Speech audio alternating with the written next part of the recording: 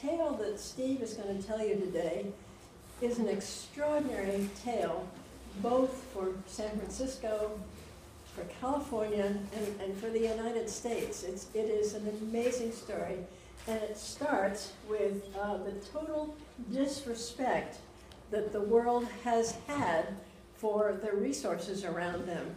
So I'll go back to the early 60s when a woman named Kay Kerr, her husband was the president of the University of California, and from time to time she would have to go to the airport to pick up VIPs flying into San Francisco and bring them back to the university in Berkeley. And her mode of driving over to Berkeley was to say, oh, and look over here, so that they would avoid looking at the garbage dump that was being created in the bay. And this went on for some time, and she got together with some of her friends who were the wives of professors at the university. And we are jointly going to remember, Kay Kerr was the wife of the president. Esther Gulick was the wife of a professor, and Sylvia McLaughlin. And I think it was Sylvia's husband, was the wife of a math professor. Anyway, the three of them said, you know, we can't stand this. This is just awful to see our bay being absolutely destroyed by dumping, by fill. San Francisco Bay was being filled so that it was becoming a river, not a bay as it has been. So anyway, to make the story short, so Steve has some time, they went to the legislature and did not succeed for several attempts, but finally they found a legislator that was sensitive to the issue, and his name was Petrus. John McAteer, and Petrus, Nick Petrus. They could see the point of this, and they got a piece of legislation passed which created something called the Bay Conservation and Development Commission. And so it is very carefully named Conservation and Development. And it is a miracle story. The first executive director was a man named Joe Bodovitz, who lives here in Mill Valley. And the first chair was, and we're just having a terrible time, if anybody can help us. Mel Lane, of course, wonderful Mel Lane. And the Joe Mel Act is phenomenal. They then went on from BCDC, and several years later, like from 66 to 72, when Prop 20, and we'll talk more about that later, was enacted to creating the California Coastal Commission. The Joe Mel show went from the BCDC to the Coastal Act, and what these two men did was Joe, very smart man, created rules. And so, of course, the development and the conservation communities were just, you know, toe-to-toe. So he created a rule book. He created a bay plan, and out of that plan created rules for San Francisco Bay. And Mel Lane had all the hearings. And Mel Lane was a man of enormous charm, so he would chair these commission hearings, and he would give everybody time to speak, no matter what they said, how much they hated each other. They would all get a chance to speak, so that people could communicate. And that's a huge skill, to be able to communicate even though you hate what the other person is saying.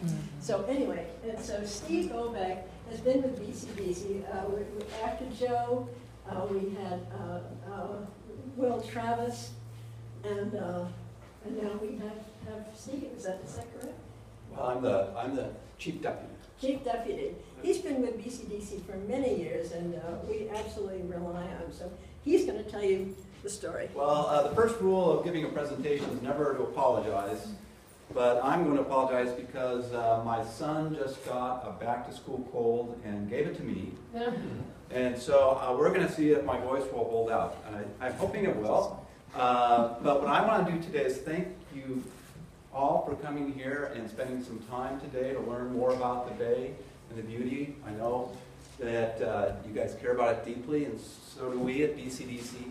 And I'm going to tell you a little bit about the past, present, and future of San Francisco Bay and some of the threats it faces and what we're doing in response. And so we can move along because the questions are always more interesting than the presentation. I'm going to jump right in. So here we are, the San Francisco Bay, the largest estuary on the west coast of the Americas. You probably already all know that. It's also one of the most urbanized estuaries in the world.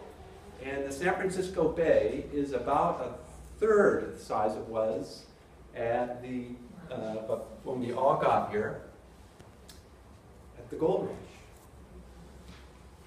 Back then, it was very bucolic, and then all the ships started showing up to go to the gold field. And as the sailors would get regaled by the 49ers going to the fields, what would happen when they got there? They all jumped ship and head up to find their fortune. And so that little cove of Yerba Buena Cove got filled in with these ships. And so, of course, people started using them. One of the first saloons was on this ship, I think also the first brig and the first hotel. After a while, they became decrepit, and they became filled in, and became the financial district of San Francisco. That's when the filling started. It didn't stop, it just got more intense. This, Treasure Island, 1930s World Fair, 400 acres was filled in by pumping in mud and sand from San Francisco Bay. The technology got stronger and stronger, and folks started making new real estate. Cities and counties started vying with each other to move their land into the Bay, and things were kind of getting out of hand. And at the end of the 50s, the U.S. Army Corps of Engineers did a study of economic development in the region and produced this map, which really kind of crystallized matters because it showed those areas in San Francisco Bay that were susceptible to being filled for new real estate. And in so doing, they showed what would happen if this process continued out to its natural conclusion, which of course everyone thought of as historical necessity, historical reality. It's just destiny. That's what's going to happen. Well, the people around San Francisco Bay decided that that wasn't the destiny they wanted for our region. And the three ladies, as we like to call them, started this Save San Francisco Bay movement. And they said, we don't want San Francisco Bay to turn into the San Francisco River. And at the time, they were just looked at as, you know, these are the wives of the professor just dabbling in things. And in retrospect, but people say that they were too naive to know what they were doing was not politically possible. So they went ahead and did it.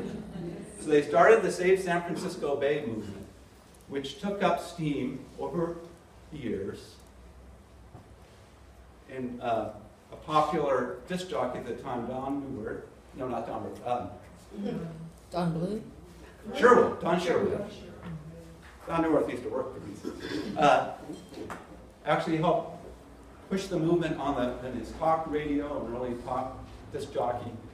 Picked up steam, and finally in the mid-1960s, the San Francisco Bay Conservation and Development Commission was established. These are the three ladies. And it was given the task of preparing a plan for managing San Francisco Bay and the power to give permits as to whether or not people could put fill in San Francisco Bay and for what uses. And the mandate was to minimize filling in the bay to the minimum that needs to be put in the bay.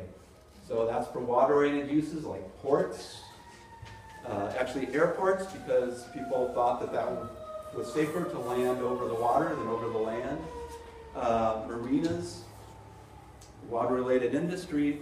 Those are water-oriented uses that you can get permits for. Residential uses, no.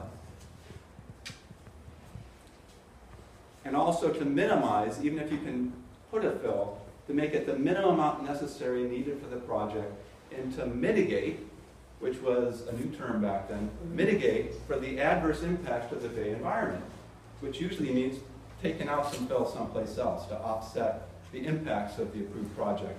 The second mandate they had was to increase public access to the shoreline.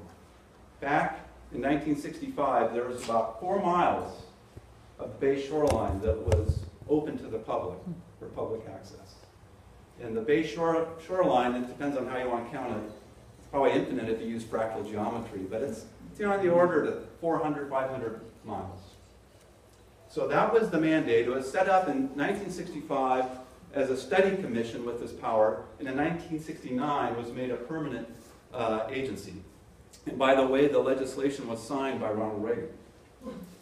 And it prepared the San Francisco Bay Plan, which contains the policies that the commission uses to decide whether or not to give these permits or what kind of conditions to put on them.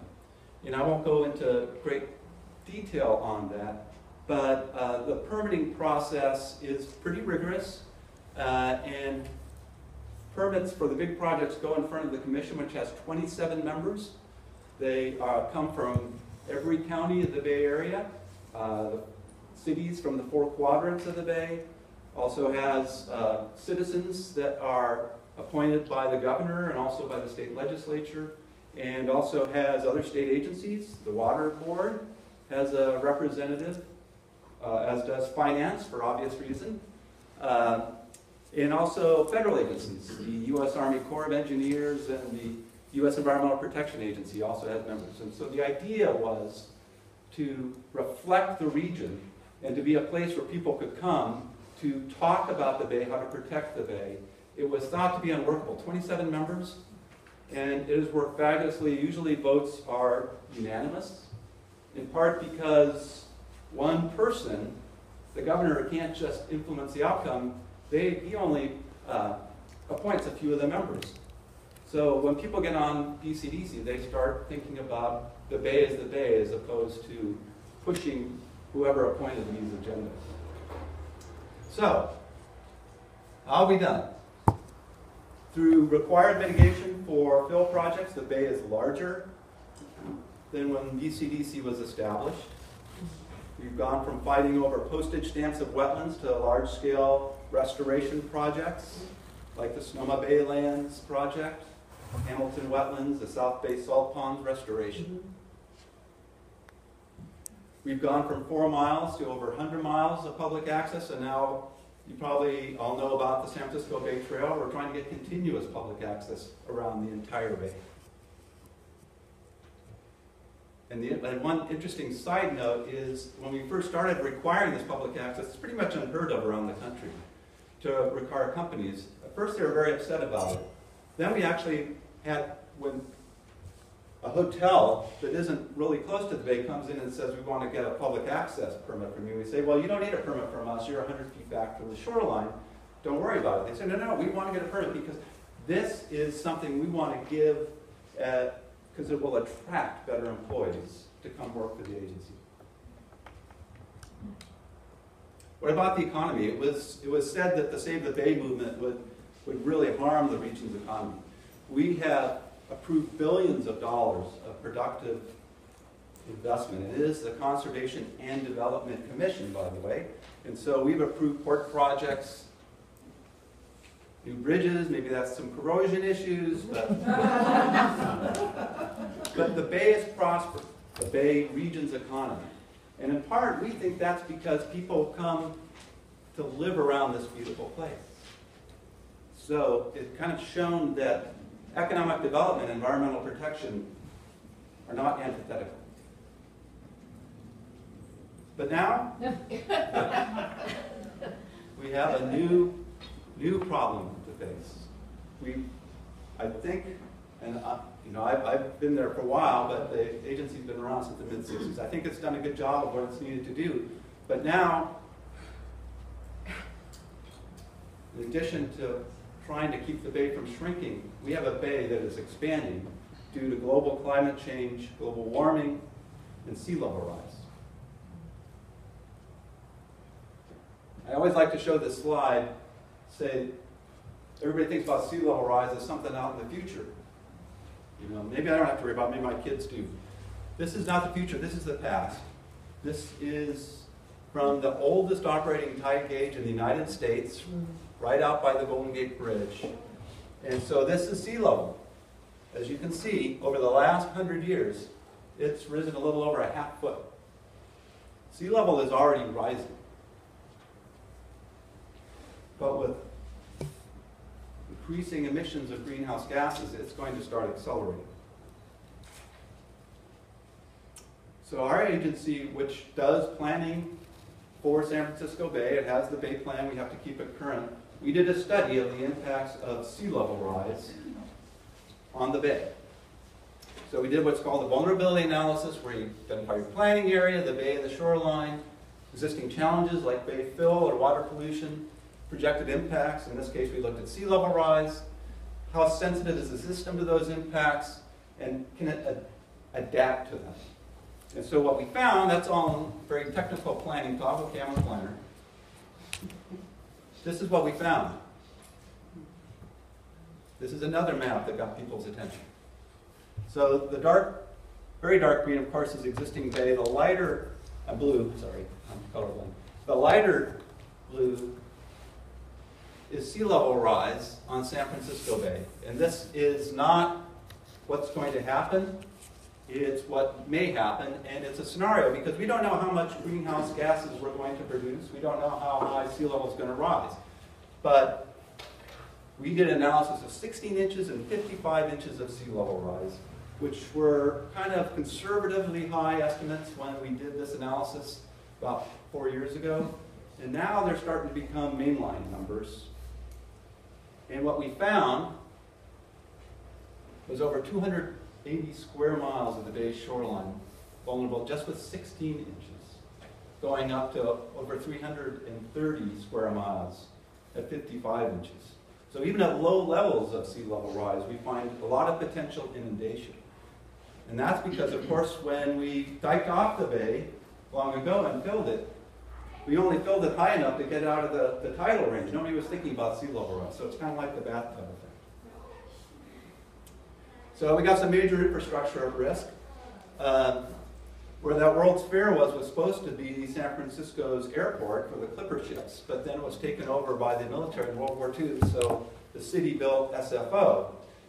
The lighter blue shows that it's vulnerable at just 16 inches of sea level rise. So our usual conclusion from this is fly Oakland. Unfortunately, Oakland is also at risk at 16 feet as well. So this one's kind of hard to see, but if you look on the margins here, a lot of these areas that are inundated, they're not just big buildings, they're people's homes. So we found that over 250,000 people living in San Francisco Bay shoreline now are at risk of potential flooding. Silicon Valley is also a risk, right? This is one of the big economic drivers of the region. Most of the internet giants' corporate campuses are down right along the shore of San Francisco Bay, like Google. So I like to say, what happens if you try to Google something and it says, sorry, get back to you, we're underwater right now. The Pacific Institute did a study based upon these maps, which, by the way, were prepared by the U.S. Geological Survey for us, of what the cost would be just to replace all the things that might get wet. Over $60 billion. That doesn't include the lost time, productivity, and all the things that we're seeing right now with the Napa earthquake, along with the spilled wine. So the bay's going to do great, right? It's going to get bigger. Well, the issue there is we fill, depending again on how you slice and dice, the majority of our historic tidal wetlands. Maybe we have 20% left. I don't know what number you want to use, but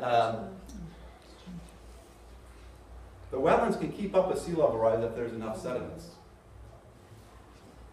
But as sea level rise accelerates, it's going to be increasingly difficult. And by the way, sediment supply to the bay, for things I won't go into, but it's a fun thing to talk about if you're interested, is going down, suspended sediment levels that would feed them. Also, many areas like here, this is China Camp, but they're up against hardscape. It'd be hard for them to migrate upland. And of course, a lot of the wetlands are up against 101 or department stores or what have you. So the wetlands are at risk. So if that wasn't depressing enough, we also found, as a part of our analysis, that this isn't just the bathtub's rising 100 years from now. The bathtub is getting splashed around by storms and king tides, the tidal ranges that happened every year. And we found that these impacts, as the bathtub rises, the flooding is going to get worse. And a lot of areas around the shoreline are already at risk at flooding. So to demonstrate this, we made a map that shows the 16-inch sea level rise map in blue, and we overlaid that on the 100-year floodplain. One chance in 100 of having a flood, which is basically how we look at what the floodplain is in this country.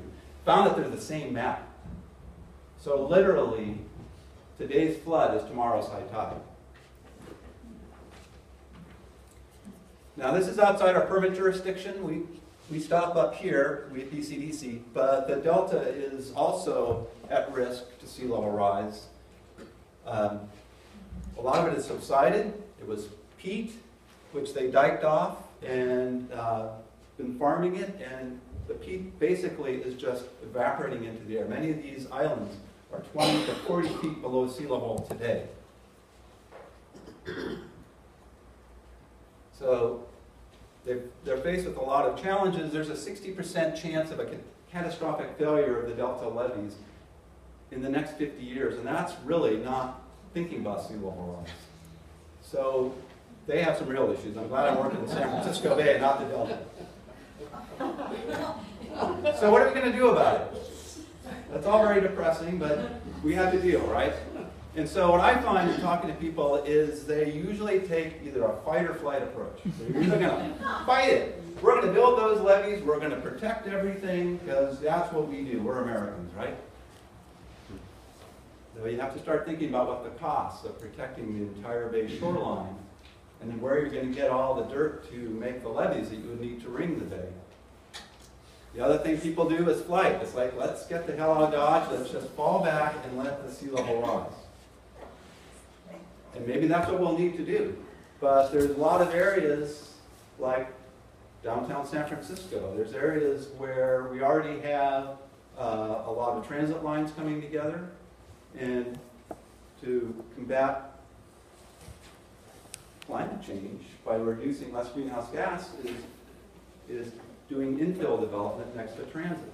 So maybe we need to think a little more richly about how we're going to address this. And maybe we need to start thinking about living with water. This is Venice. Venice, Italy. These people are shopping for dinner.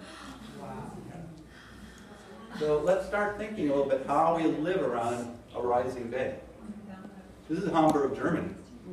This is a new building that's been built to be resilient to coastal flooding by elevating. I wish actually you could boat to get to it, but it's still there. These are huge surge barriers in the Netherlands. These also are surge barriers that just roll out, and they do a great job now. The Dutch have just realized with the new numbers for sea level rise that these things are going to be overwhelmed in, what, 40 years. So they're not the long-term solution. You can actually see these things from outer space. But the Dutch have been thinking about this a lot, and so we actually at BCDC partnered with the Dutch to look at our respective countries. See, the Bay Area is a country, right? And came up and compared and contrasted. Again, I don't have time, I won't go into it in any great detail, but it was very interesting. One of the most fundamental challenges we found that differed from how the Dutch are approaching sea level rise and planning for it than we do is the fact that they had flooding. They had a lot of people die in the 40s from flooding. So they have community water boards that do the planning. Everyone trusts them to do it. Here, we have a lot of private property owners who say, that's my property. You ain't going to tell me what to do with that property. So trying to come up with some kind of a planning for the shoreline is going to be a challenge that we have that they don't. What we came out of this, and again, this is a little technical, sorry, but I think it is interesting. We started thinking about how we think about it more richly about what we do. And we realized that when you look at any given shoreline, there's areas of high economics and low natural places like San Francisco Financial District. Not much in the way of wetlands there, but there's a lot of economic development. You can go to the other extreme where you have a lot of wetlands right out here, and you don't have a lot of economic development, and then you have mixed models, right? Things that have some of both. Maybe when you start thinking about how to respond on those shorelines, you should be looking at them differently and saying what's there and what makes the most sense. Maybe it doesn't make a lot of sense to spend billions of dollars to protect a diked historic bayland. Maybe you should restore that place. Maybe downtown San Francisco we ought to protect. So therefore, we're thinking about different ways to look at how we respond to sea level rise in San Francisco Bay. How do we plan for a rising sea level? We've also been doing technical studies. This is a technical study that Phyllis helped us get going on, involved in, and we worked with a bunch of folks, including USGS again, to look at wetlands and development in terms of sea level rise. So this is Corte Madera. Anybody live in Corte Madera? Okay. This is the wetlands. This is Corte Madera at 16 inches. So you see it has a real challenge. So what we wanted to do was look at how the wetlands help protect the development. So what we did is we took bathymetry, we looked detailed bathymetry, model we made, numerical computer models, and then measured the wave energy coming in on the shoreline across winter storms, and measured how it attenuates the wave energy coming on shore. And so again, remember that the flooding is going to come during big storms. If you have a nice big wetland out there, it's going to knock down some of those waves. The levee you build in the back can be much lower. So this idea is now called a sideways levee, or a horizontal levee, or a nature-based solution. And so what we started to say, what is the ecosystem value of these wetlands to protect the shoreline? In part because we want to start talking about flood control managers and say, wetlands are your friends, not your enemies. They can help you protect the shoreline.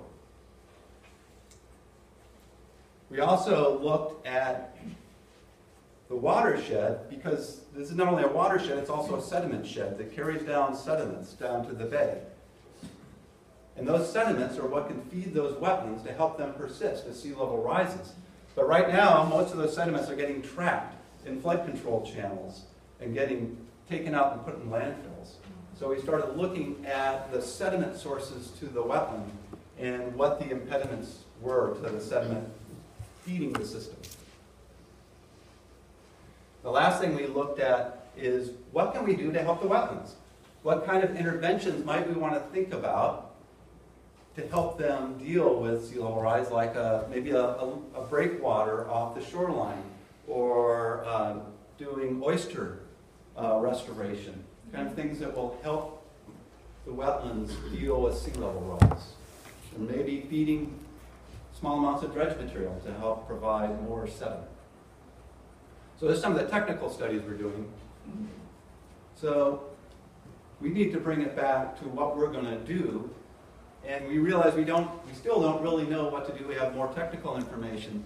So what we thought is, how do you do a regional plan? How do you deal in this region to deal with sea level rise? So we decided to do a demonstration project to look at that. And so we picked a portion of the shoreline, the Alameda County, and did the Adapting to Rising Tides project, where we started working with the local folks because we realized that all planning is local, right? you got local planning and zoning, and they're going to be the first line of defense. But how do you start working with them to bring them together so it isn't just each city and county? Because what if this city here does a great job and then they flood because the city next to them didn't do anything? So we work with them, and we work with a whole lot of partners. Federal folks, U.S. Department of Transportation, NOAA's Coastal Services Center, which does work for coastal planning. The Regional Metropolitan Transportation Commission, Caltrans, a bunch of folks. We all got together and we started thinking about what is the appropriate level for doing what kind of work.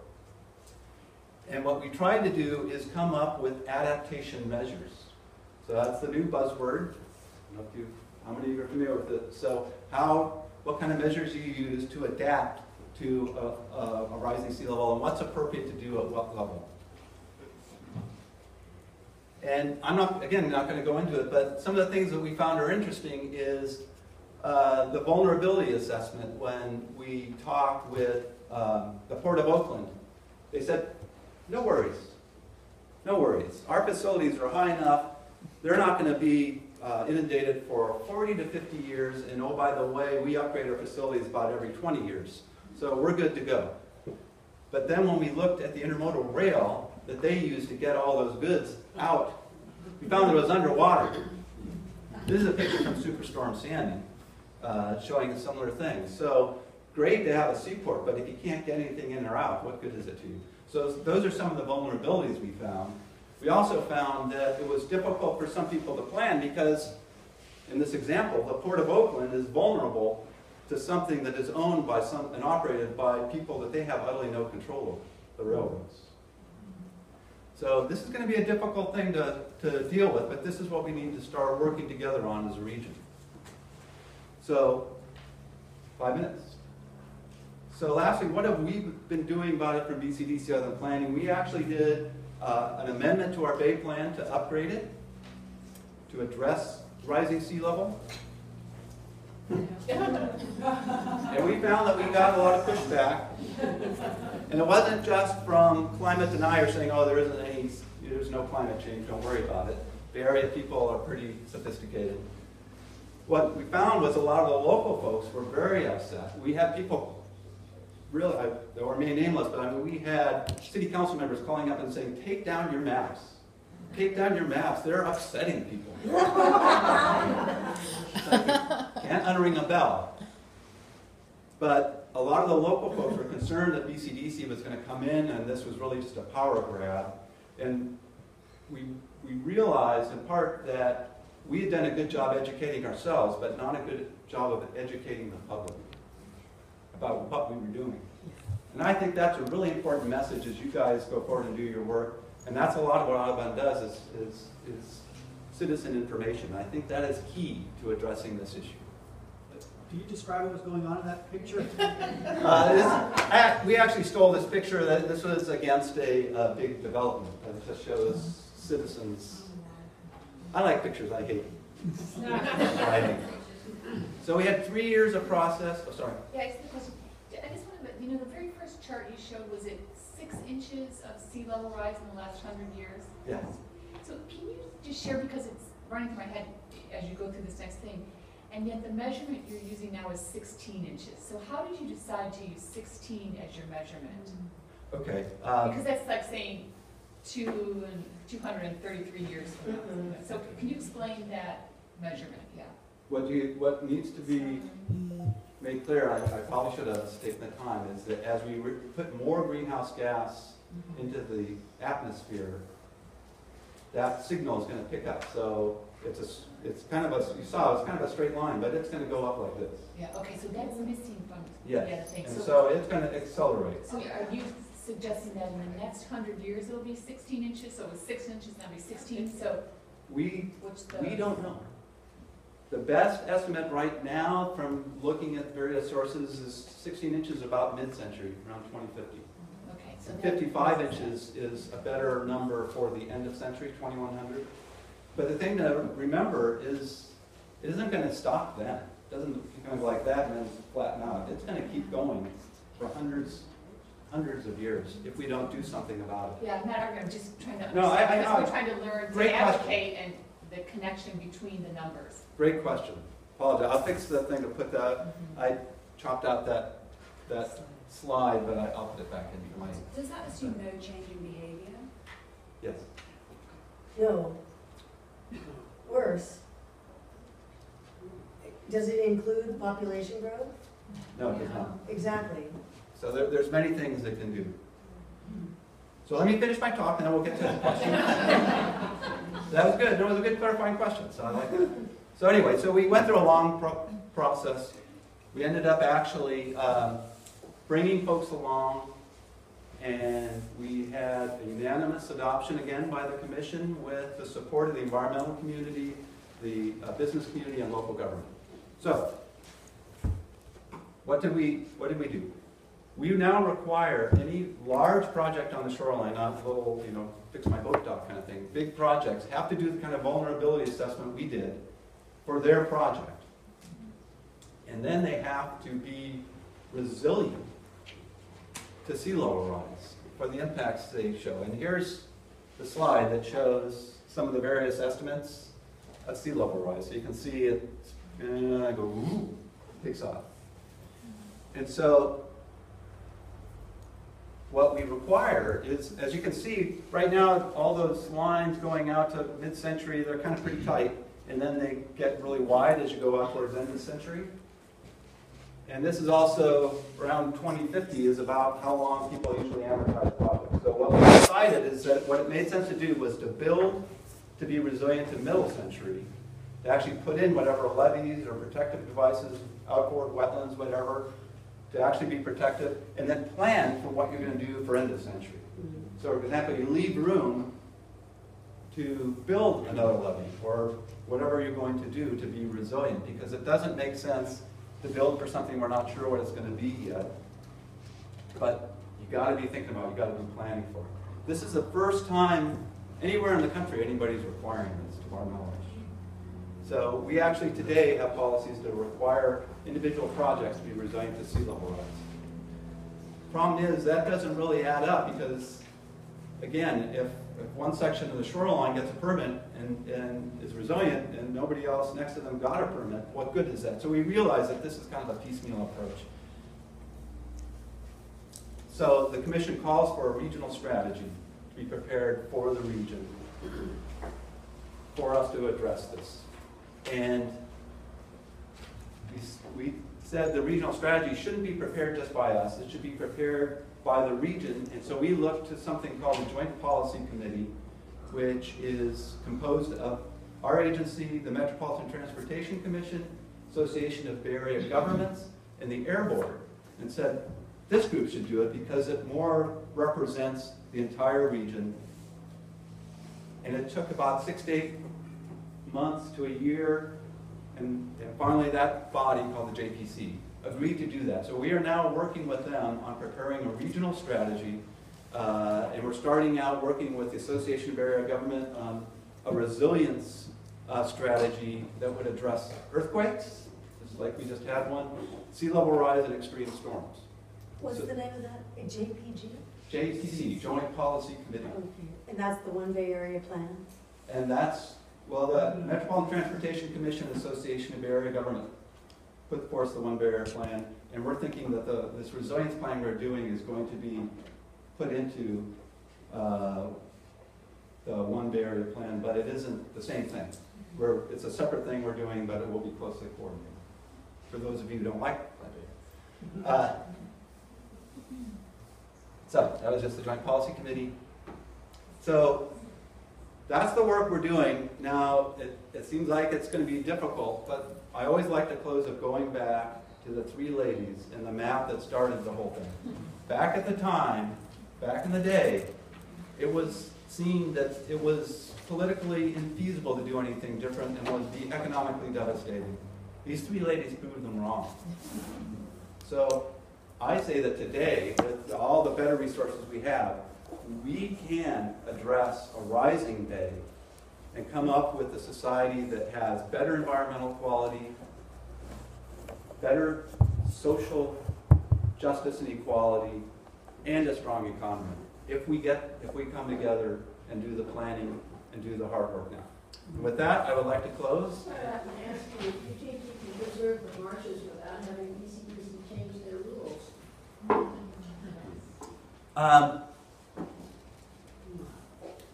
That's a question that we have been grappling with, and it's interesting, some of the proposals to do these new levees and berms, it involves more fill than doing something different. And our law requires people to do minimum fill. So the question is, do we need to change our law to address that issue, to come up with the right mix of policies that we'll use going forward for Rising Bay? On the other hand, we don't want to just throw that, policy out the window because it's outdated and then allow anybody to put fill in the bay. So we actually have gotten a grant from NOAA, federal grant, to look at this issue, look at our policies, and see how they may need to be changed, and whether there's a change needed in our law to address the topic. So I would say the jury is out. A lot of these projects and things we could do today, I believe, under our existing policies, but my guess is that we'll need to change them in a way to address an expanding bay. What is the relationship now between BCDC on this matter and FEMA? Great question. Would you repeat the question? Yeah, so what's the relationship between our agency, the two acronyms, our agency BCDC, which is a regional state agency, and FEMA, the Federal Emergency Management Agency that deals with all kinds of disasters across the country. They're up there in Napa right now. But one of the big things they do is flood control, and they do flood control maps of who is susceptible to flooding. And one of the problems with FEMA is they're a creature of the federal government, meaning a creature of Congress. Their maps don't reflect sea level rise. And if you've read what a lot of the congressional folks say, you know why. They still don't want to believe it exists. So that's difficult. But we've been working with the folks in FEMA. I can tell you they all get it. And we're trying to come up with workarounds. For one thing, when they do their flood mapping, if the local folks, the local entity wants to, they can also look at scenarios that include things like sea level rise. So we're going to start trying to work with them. And a lot of the areas that are at risk of flooding, it's really a question of what storm scenario. So some of these areas are already at risk now to some of the flooding. So I think we're going to get along. I think it's going to take some time. How about in the back? Just tagging on to that last topic about FEMA and BCDC, I recently attended a presentation that was given by FEMA in Tiburon because of some changes to their maps. Mm-hmm. And what I think is kind of important, and I didn't really realize this, but the changes to the FEMA maps aren't driven at all by sea level rise. They're not based on any future forecasts. They're based on all the past historic data. And so some people might say, well, why aren't they planning, for sea level rise? But then it kind of goes back to your point about the low-lying areas, the flood zone and the sea level rise. What is it? The new high tide is. So I think that's something that a lot of, I didn't understand. Yeah. That. And I think a lot of people are getting excited about the FEMA maps, thinking that they're changing due to sea level rise, and I don't know that that's the case. My talk with planners, which was more technical talk, often has a rearview mirror. But I usually talk about the fact that they're trying to drive the car by looking in the rearview mirror, because they're just looking at the past and not the future. But I've taken that slide off because we're trying to work with FEMA, and just bashing them isn't helpful. So we're trying to come up with solutions. Yeah. Do you think other countries are doing a better job? Other countries. We've looked around the world and around the country and around the world and have not found, they're doing it right. The best folks are the Dutch in terms of having thought about this a lot and doing it for a long period of time. Now, in the past, they had a real bias towards engineered solutions, as I showed you, but part of the reason they came to us is Bavaria has a reputation of doing restoration and design with nature. And they've decided they need to start going more that way. Room for the River is one of the big projects. Flood control project is a lot like the Napa flood control project up here where you're expanding the floodplain again. So I would probably say the Dutch. Other than that, the English Brits are doing some good coastal mapping and some good analysis, technical analysis. I haven't really seen much in the way of policy yet. So. Steve, you're a geomorphologist, right? Actually, I'm a planner, but I have a strong science background, Right. but I'm not a geomorphologist. Well, you brought up a really an interesting kind of problem when you said that the bay is becoming sediment deficient, or at least it's reducing.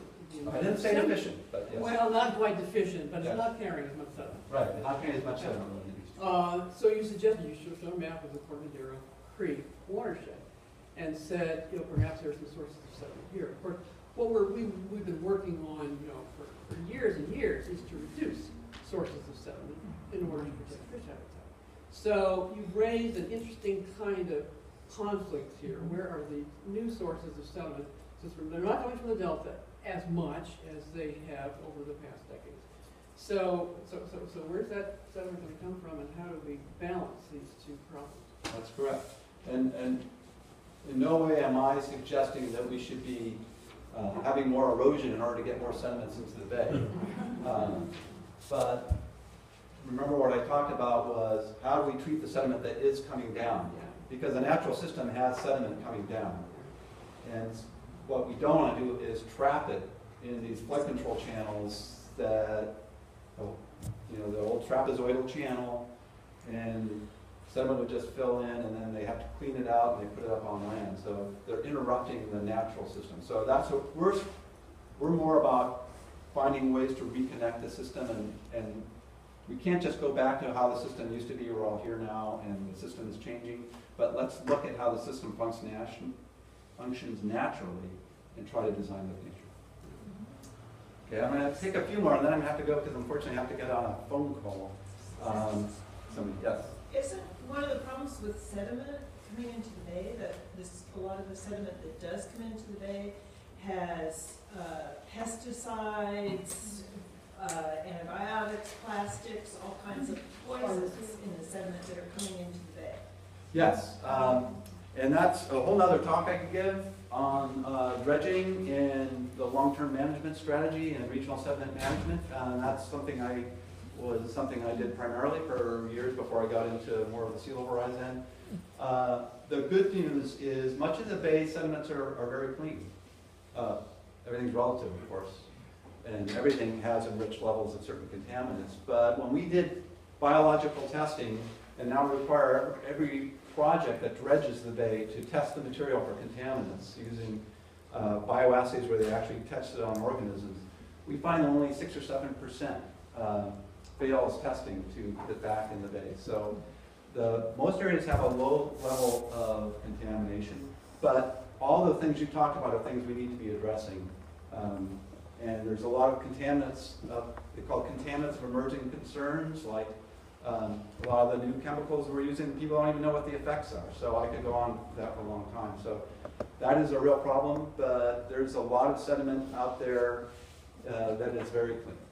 Are we better in the Bay Area in that regard than other parts, other watershed, urban watersheds? Yeah, I used to have the U.S. Army Corps of Engineers come out and say, you guys, we deal with black mayonnaise. Your contaminated material is our clean material back here in Texas or wherever. So yes, we're doing pretty good.